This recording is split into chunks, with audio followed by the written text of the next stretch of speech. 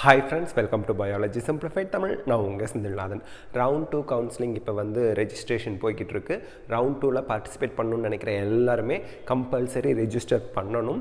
And நமக்கு வந்து round 2ல participate பண்ணல அப்படிங்கறவங்க மட்டும் register பண்ண தேவையில்லை. round 1 எனக்கு சீட் கிடைக்கல சார். round 2ல நான் register பண்ணாம விட்டா round 3ல participate பண்ணலாமா? இல்ல. நீங்க round 1ல சீட் கிடைக்காதவங்க round 2ல register பண்ணி அதுல நீங்க participate பண்ணி அதுலேயும் சீட் கிடைக்காத பட்சத்தில் ரவுண்ட் 3லையும் பார்ட்டிசிபேட் பண்ணலாம். ரவுண்ட் 2வை யாராவது ஸ்கிப் பண்ணிட்டா ரவுண்ட் 3 பார்ட்டிசிபேட் பண்ண முடியாது. அண்ட் ஃபஸ்ட் ரவுண்டில் சீட் கிடச்சிது, செகண்ட் ரவுண்டில் ரீஅலாட்மெண்ட் வாங்கினேன், தேர்ட் ரவுண்டுக்கு நீங்கள் எலிஜிபிள் கிடையாது. ஓகே, தேர்ட் ரவுண்டுக்கு மட்டும் நம்ம அப்போதைக்கு எக்ஸ்பிளைன் பண்ணுவோம் யாரெல்லாம் எலிஜிபிள் இல்லை அப்படின்னு. பட் இப்போ சொல்லிடுறேன், தேர்ட் ரவுண்டுக்கு யார் எலிஜிபிள் மாப்பப் ரவுண்டுக்கு அப்படின்னா ஃபஸ்ட் ரவுண்ட் செகண்ட் ரவுண்ட் இந்த ரெண்டு ரவுண்ட்லேயுமே சீட்டு கிடைக்கல அப்படிங்கிறவங்க மட்டும்தான் தேர்ட் ரவுண்டுக்கு எலிஜிபிள். ஓகே, சரி, இப்போ விஷயத்துக்கு வருவோம். ஸ்டூடெண்ட்ஸ் நிறைய பேர் நிறைய கொஷின்ஸ்லாம் கேட்டிருந்தாங்க. அதுக்கான ஆன்சர் இப்போ நம்ம கமெண்ட் செக்ஷன்லேருந்து பார்க்கலாம். இப்போ வந்து பார்த்தீங்கன்னா ஜனார்தன் சார் வந்து என்ன கேட்டிருக்காங்க, my daughter now 12th standard படிக்கிறாங்க, she will attend 2023 NEET exam, now your message and information. Okay, இதெல்லாம் சொல்கிறாங்க. அவங்க இப்போ என்ன பண்ணணும் அப்படின்னு சொல்லி கேட்டிருக்காங்க. ஆக்சுவலி குழந்தை வந்து போர்டு எக்ஸாமுக்கு படிக்கிறாங்க, போர்டு எக்ஸாம்லேயும் அவங்க நல்ல மார்க் வாங்கணும். அதனால் போர்டு எக்ஸாமில் நல்ல மார்க் வாங்கணும் அப்படின்னா நமக்கு வந்து அதுவும் இம்பார்ட்டன்ட் தான் இல்லைங்களா. ஆனால் நீட்டுக்கும் நம்ம படிக்கணும். அப்போ என்ன பண்ணணும், இந்த இடத்துல போர்டு எக்ஸாம் சிலபஸை படிக்கும்போது அதுக்குரிய நீட் எம்சிக்யூஸை எடுத்து சால்வ் பண்ணிக்கிட்டே வரணும். கொஞ்சம் சிரமம் தான், பட் ப்ரெசன்ட் இயரில் நம்ம வந்து எம்பிபிஎஸ் போகணும், 2023ல் ஃப்ரெஷராக உள்ளே போகணுன்னா கொஞ்சம் ஹார்ட் ஒர்க் பண்ணி தான் ஆகணும். மோரோவர் அவங்க 12th என்ன படிக்கிறாங்களோ அதே தான் நீட் சிலபஸ், அதில் இருக்கக்கூடிய எம்சிக்யூஸ் ஈஸியாக சால்வ் பண்ணலாம். அவங்க இடையில எப்பெல்லாம் டைம் கிடைக்குதோ அந்த டைம்லாம் அவங்க அலாட் பண்ணி 11th ஸ்டாண்டர்ட் சிலபஸையும் ஸ்லோவாக ஸ்டெடியாக ரிவைஸ் பண்ணுறது ரொம்பவே ஹெல்ப்ஃபுல்லாக இருக்கும். Next, if a candidate is getting a seat in MBBS BDS course in round 2 of government quota counseling or retaining a seat allotted in round 1, he will not be allotted a seat in round 2 of management quota and NRI quota counseling. அது கரெக்டாக தான் சொல்லியிருக்கீங்க. This rule they said only after the completion of resignation date. State quota seat resignation date அப்படிங்கிறது November 16ஆம் தேதியாக இருந்தது. அதுக்கப்புறம் தான் இந்த rules வந்துச்சு. அதுவும் கரெக்டாக தான் சொல்லியிருக்காங்க. This prevents us from joining in our desired college in management quota through second round. So whom to contact to complain this is unfair அப்படின்னு கேட்டிருக்காங்க. இது நம்ம டிஎன் மெடிக்கல் செலெக்ஷன் கிட்ட தான் நம்ம வந்து ரிப்போர்ட் பண்ணி கேட்கணும்ப்பா. நீங்கள் சொல்லியிருக்க விஷயங்கள் எல்லாமே கரெக்டு தான், எதுவுமே தவறு இல்லை. பட் இதை வந்து நம்ம தமிழ்நாடு மெடிக்கல் செலெக்ஷன் கிட்ட தான் கேட்டாகணும்.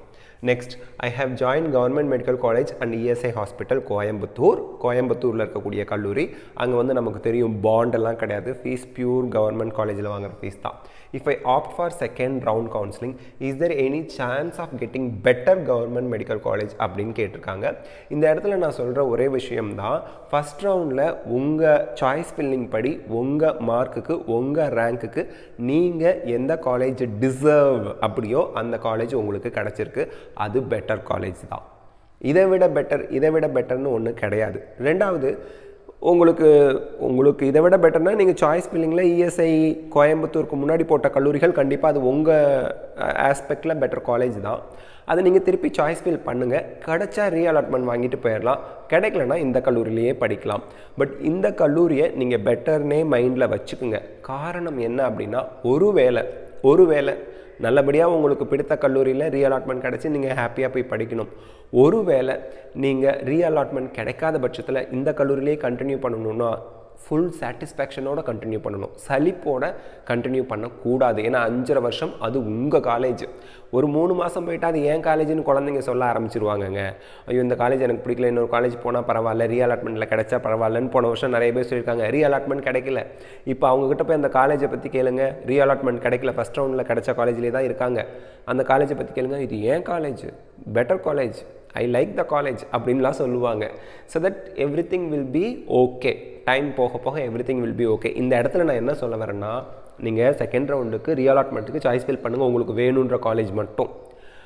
ரீஅலாட்மெண்ட் கிடைச்சா ஹாப்பிலி மூவ் ஆன் போய்க்கலாம். ரீஅலாட்மெண்ட் கிடைக்கலனா ஆல்ரெடி நமக்குன்னு உள்ள கல்லூரி கடவுள் நமக்காக கொடுத்து வச்சுருக்கிறாரு, ரொம்ப நல்ல கல்லூரி, ஏதோ ஒரு பெஸ்ட் ஒரு ரீசனுக்காக தான் இந்த கல்லூரியிலே நம்ம இருக்க போகிறோம் அப்படிங்கிறத மைண்டில் வச்சுக்கிட்டு அந்த கல்லூரியிலேயே சந்தோஷமாக ஹாப்பியாக படிக்கணுங்க. Okay, thank you. Which college is best? Newly opened government medical colleges R self financing college for 7.5% reservation students please sir reply. இந்த இடத்துல நான் சொல்ல வர்றது என்ன அப்படின்னா, நியூலி ஓப்பன்டு காலேஜ்னு நம்ம சொல்கிறோம். இப்போ எதுவுமே நியூலி ஓப்பன்டு காலேஜ் கிடையாது. கவர்மெண்ட் காலேஜ் எல்லாமே 1 year old college. 11 medical college ஆரம்பித்து 1 year முடிஞ்சு போச்சு. தயவுசெய்து அது நியூலி ஓப்பன்டு மெடிக்கல் காலேஜ்னு சொல்லாதீங்க. ரெண்டாவது, newly opened government medical காலேஜஸ்க்கான patient flow வந்து பார்த்திங்கன்னா அந்தந்த டிஸ்ட்ரிக்ட் ஹெட் குவார்ட்டர்ஸ் அந்த ஹாஸ்பிட்டல் இருக்கும் இல்லைங்களா, அதுதான். அண்ட் உங்களுக்கு தெரியும், கவர்மெண்ட் மெடிக்கல் காலேஜோடு இருக்கக்கூடிய ஹாஸ்பிட்டலுக்கு எக்கச்சக்கமான பேஷண்ட் ஃப்ளோ வருவாங்க. என்னை பொறுத்த வரைக்கும் நமக்கு வந்து செல்ஃப் ஃபினான்சிங் காலேஜஸை விட கவர்மெண்ட் மெடிக்கல் காலேஜ் அது நியூவாக ஓல்டாலாம் முக்கியம் இல்லை, பெட்டர். காரணம், பெட்டர் எக்ஸ்போஷர் கிடைக்கும், உங்களுக்கு ப்ராக்டிக்கல் நாலேஜ் நிறைய கிடைக்கும். அதுதான் இந்த கேள்விக்கான ஆன்சர், அதுதாங்க. தயவு செய்து நீங்கள் வந்து நியூலி ஓப்பன்டு கவர்மெண்ட் மெடிக்கல் காலேஜை குறைச்சி எடை போடாதீங்க. நிறைய கல்லூரிகள் அவுட் பர்ஃபார்ம் பண்ணிகிட்டு இருக்காங்க newly opened government medical college. அது வந்து இப்போ நியூலி ஓப்பன்டு கிடையாது, 1 year ஆயிடுச்சு. அதனால் 1 year old government medical colleges தான். எல்லா கல்லூரியும் நல்ல கல்லூரி தான். இந்த கொஷினுக்காக தான் என்னோட answer. Next, I am currently studying Sairam engineering college. இது நிறைய ஸ்டூடெண்ட்ஸ் கேட்குறாங்க, ஒரு இன்ஜினியரிங் காலேஜில் படிக்கிறேன், ஆர்ட்ஸ் அண்ட் சயின்ஸ் காலேஜில் படிக்கிறேன், இப்போ எனக்கு செகண்ட் ரவுண்டில் சீட் கிடச்சா என்ன பண்ணணும்? நீங்கள் படிக்கிற காலேஜில் போனஃபைட் சர்டிஃபிகேட் வாங்கிட்டு போய் தாராளமாக இப்போது ரீஅலாட்மெண்ட் சீட் எடுத்துகிட்டு NEET rank card, needs admit card, NEET rank கார்டுனா score கார்டில் தான் ரேங்க் இருக்குங்க. அண்ட் உங்கள்கிட்ட என்ன சர்டிஃபிகேட் இருக்கோ அதெல்லாம் எடுத்துகிட்டு போயிட்டு சாய்ராம் காலேஜில் படிக்கிறீங்க அப்படிங்கிற ஒரு போனஃபைட் சர்டிஃபிகேட்டை வாங்கிட்டு போயிடுங்க. போனீங்கன்னா உங்களுக்கு காலேஜில் சர்டிஃபிகேட்லாம் வெரிஃபிகேஷன் பண்ணிவிட்டு உங்களுக்கு 10 days அந்த மாதிரி டைம் கொடுப்பாங்க. அதுக்குள்ளே நீங்கள் அந்த கல்லூரியிலேருந்து ஒரிஜினல்ஸ் எல்லாத்தையும் வாங்கிட்டு வந்து சப்மிட் பண்ணிட்டீங்கன்னா உங்களுக்கு admission confirmed. So no need to worry. Next, தென் அதுதான் நிறைய குழந்தைங்களும் அவங்களுக்கு ஆன்சர் பண்ணியிருக்காங்க. Thanks a lot for answering this question. Please, what is being asked here is that everyone should make a demand that the NRI quota be explained. So, NRI quota-வை நான் explain பண்ணுறேங்க. இப்போ வந்து சில கல்லூரிகளில் NRI quota சீட்ஸ் வந்து allot ஆகிருக்கு, சில கல்லூரிகளில் NRI லேப்ஸ்டு சீட் அலாட் ஆகிருக்கு.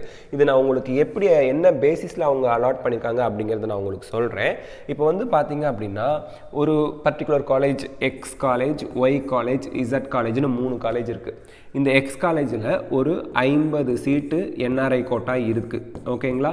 இந்த ஒய் காலேஜில் ஒரு 20 சீட் இருக்குது. இந்த இசட் காலேஜில் ஒரு 20 சீட் இருக்குது, ஓகேங்களா. இது எல்லாமே NRI quota seat. NRI quota seat application போட்டவங்களோட எண்ணிக்கை NRIக்கு 300 ஸ்டூடெண்ட்ஸ், ஓகேங்களா. சரி, இப்போது சாய்ஸ் ஃபில்லிங் பண்ணுறாங்க. ரவுண்ட் 1க்கு சாய்ஸ் ஃபில்லிங் பண்ணும்போது இந்த எக்ஸுன்ற காலேஜில் 50 சீட் இருந்துச்சுல்ல, 100 பேர் சாய்ஸ் ஃபில் பண்ணியிருக்காங்க. இந்த ஒய்ன்ற காலேஜில் 20 சீட் இருந்துச்சுல்ல, 10 பேர் சாய்ஸ் ஃபில் பண்ணியிருக்காங்க. இந்த இசட்டுங்கிற காலேஜில் நோபடி சாய்ஸ் ஃபில்டு, ஒருத்தர் கூட சாய்ஸ் ஃபில் பண்ணல. இப்போ ரவுண்ட் 2 இங்கே 100 பேர் சாய்ஸ் ஃபில் பண்ணாங்க, 50 பேருக்கு சீட் அலாட் ஆயிடுச்சு.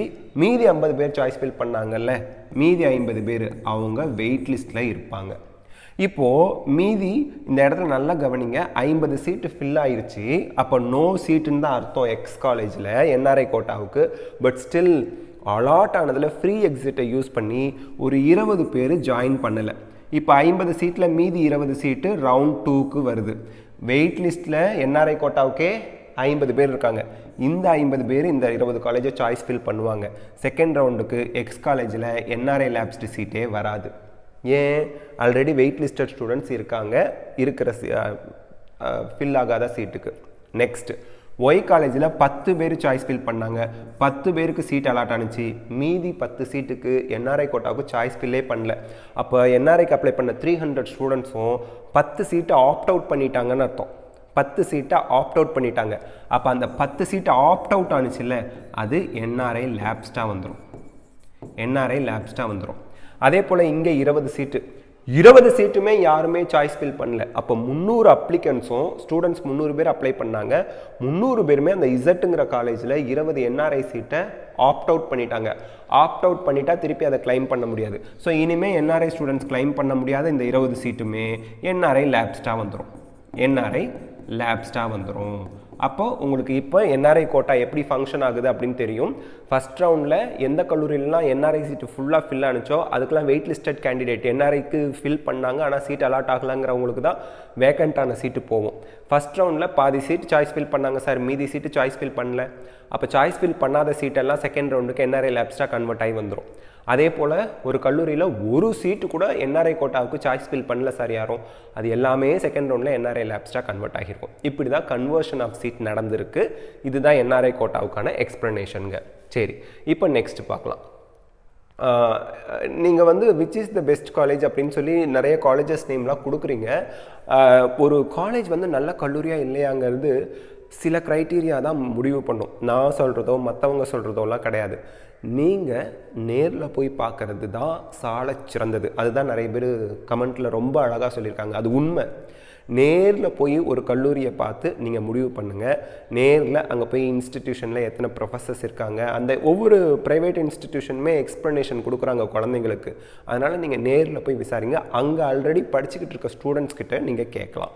அப்போ உங்களுக்கு பெட்டரான ஐடியா கிடைக்கும் எந்த கல்லூரி பெட்டர் அப்படின்னு. Round 2 cut off marks upload பண்ணுங்கள் sir for government medical colleges. முதல் ரவுண்ட் கட் ஆஃப் தான் கிடைக்கும், செகண்ட் ரவுண்டு இனிமே தான் நடக்க போகுது. கண்டிப்பாக நான் அப்லோட் பண்ணுறேன் செகண்ட் ரவுண்ட் முடிஞ்சதும். Sir is separate application required for mop-up round in Tamil Nadu medical selection if round 1 not applied? இல்லைப்பா, மாப்பப் ரவுண்டுக்கு தனி அப்ளிகேஷன் அவங்க கொடுக்க மாட்டாங்க. தமிழ்நாடு, பாண்டிச்சேரி இந்த மாதிரி ஸ்டேட் கோட்டாவை பொறுத்த வரைக்கும் மோஸ்ட்லி ஒரு அப்ளிகேஷன் தான். அந்த அப்ளிகேஷன் போட்டவங்க தான் அடுத்தடுத்த ரவுண்டில் ஃபர்தராக பார்ட்டிசிபேட் பண்ண முடியும். மேபி ஸ்பெஷலாக அவங்க அலோவ் பண்ணாங்கன்னா அதுக்குன்னு நோட்டிஃபிகேஷன் விடுவாங்க. ஆனால் இப்போதைக்கு தனி அப்ளிகேஷன் கிடையாது. ஃபஸ்ட் ரவுண்ட் ரெஜிஸ்டர் பண்ணவங்க தான் second round, mop-up round, stay vacancy round வரைக்கும் கண்டினியூவாக போக முடியும் அப்படிங்கிறது தான்ப்பா. தனி அப்ளிகேஷன் இருக்காது. இவங்க எஸ்ன்னு சொல்லியிருக்காங்க. செப்பரேட் அப்ளிகேஷன் மாப்பப் ரவுண்டுக்கு இல்லைப்பா. Tamil Nadu medical செலெக்ஷனில் Tamil Nadu TN medical selection தான் கேட்குறாங்க. ஆக்சுவலி கிடையாது. ஃபஸ்ட் ரவுண்டுக்கு உள்ள அப்ளிகேஷன் தான் லாஸ்ட் ரவுண்ட் வரைக்கும். ஃபஸ்ட் ரவுண்ட் அப்ளை பண்ணனா லாஸ்ட் ரவுண்ட் வரைக்கும் அப்ளை பண்ண முடியாது. Okay sir, I am joining deemed university. ஏன்னா நீங்கள் ப்ராஸ்பெக்டஸில் பாருங்கள், மாப்பப் ரவுண்டுக்கு ஃபர்ஸ்ட் ரெஜிஸ்ட்ரேஷன் இல்லை. ஃபஸ்ட் ரவுண்டில் ரெஜிஸ்டர் பண்ணவங்க தான் மாப்பப் ரவுண்டுக்கு எலிஜிபிள், செகண்ட் ரவுண்டில் சீட்டு கிடைக்காதவங்க அப்படின்னு சொல்லியிருப்பாங்க. ஓகே, ஒருவேளை மாப்பப் ரவுண்டுக்கு ஃப்ரெஷ் அப்ளிகேஷன் இருக்குன்னா நோட்டிஃபிகேஷன் வரும். அது வரைக்கும் வெயிட் பண்ணுங்கள். எனக்கு தெரிஞ்சு ஆஸ் பர் த ப்ராஸ்பெக்டஸ் இல்லை. Sir, I am joining deemed university. Expectation from the Tamil Nadu government quota and management quota is less. Can I choose not to register in round 2? நீங்கள் deemed universityல join பண்ணிட்டீங்க. Resignation டேட்டும் முடிஞ்சு போச்சு November 12ஆம் தேதியோட. இனிமேல் நீங்கள் அங்கேருந்து வேறு எங்கேயும் வர முடியாது. அதனால் வேறு எதுலையும் நீங்கள் ரெஜிஸ்டர் பண்ணாமல் அதிலேயே கண்டினியூ பண்ணுங்கள். You can not resign your seat further. இனிமேல் உங்கள் சீட்டை ரிசைன் பண்ண முடியாது. இது 12ஆம் தேதியோட அந்த டைம் முடிஞ்சு போச்சுங்க. நீங்கள் வந்து கரெக்டாக எப்போ சொல்லியிருக்கீங்க? 18ஆம் தேதி இந்த கேள்வி கேட்டிருக்கீங்க. 18ஆம் தேதிக்கு மேலெலாம் ரிசைன் பண்ண முடியாதுங்க, பார்த்துக்குங்க. அதனால் நீங்கள் வேறு எதுலேயும் ரெஜிஸ்டர் பண்ணுங்கிற அவசியம் கிடையாது. நீங்கள் அப்படி ஃபீஸ்லாம் பே பண்ணியிருந்தீங்கன்னா உங்களுக்கு ரெஜிஸ்டர் பண்ணாமல் விட்டாலே உங்களுக்கு அமௌண்ட் வந்து ரீஃபண்ட் வந்துடும். I had registered already round 1 and can I register during choice filling dates for round 2 or else must I want to register in the allotted dates? You must register on the allotted dates. 19ஆம் தேதி இன்னைக்கு last date. நீங்கள் allotted டேட்டில் register பண்ணால் தான் choice fill பண்ண முடியுங்க. எம்சிசியும் TN medical செலெக்ஷனும் works differently. அது வேறு சாஃப்ட்வேர், இது வேறு சாஃப்ட்வேர். அது ஒரு மாதிரி ஒர்க் பண்ணும், இது ஒரு மாதிரி ஒர்க் பண்ணும். அதனால் அதுவும் இதையும் நீங்கள் கன்ஃபியூஸ் பண்ணிக்காதீங்க. நீங்கள் 19ஆம் தேதிக்குள்ளே கண்டிப்பாக சாய்ஸ் இது ரெஜிஸ்டர் பண்ணினா தான் 20ஆம் தேதி சாய்ஸ் ஃபில் பண்ண முடியும்.